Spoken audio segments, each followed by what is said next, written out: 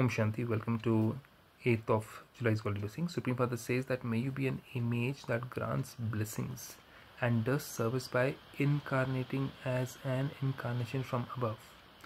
Just as the Father comes down here from the subtle region to do service.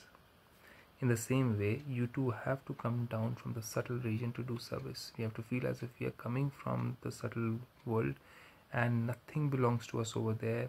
There's no five elements over there, so obviously there's no matter over there, nothing I can ask over there.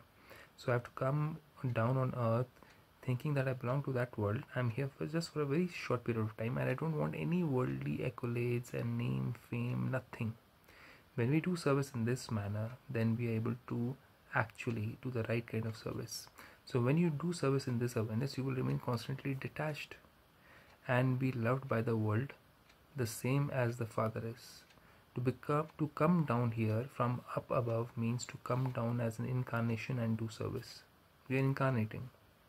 Everyone wants an incarnation to come and take them back with them. So they're waiting for someone, to God, to come and incarnate in a manner so that he can take them ahead. So God says, with the help of Brahma, I make you Brahmins as incarnations so that you can hold hands of every soul around and take them back. It's not a physical hand, obviously.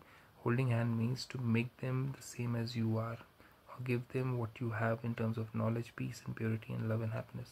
So you are the true incarnations who will take everyone back to the land of liberation, Mukti Dham or Param Dham.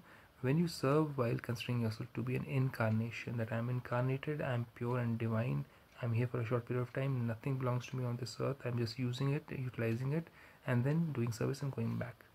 You will become an image that grants blessings and the desires of many be fulfilled.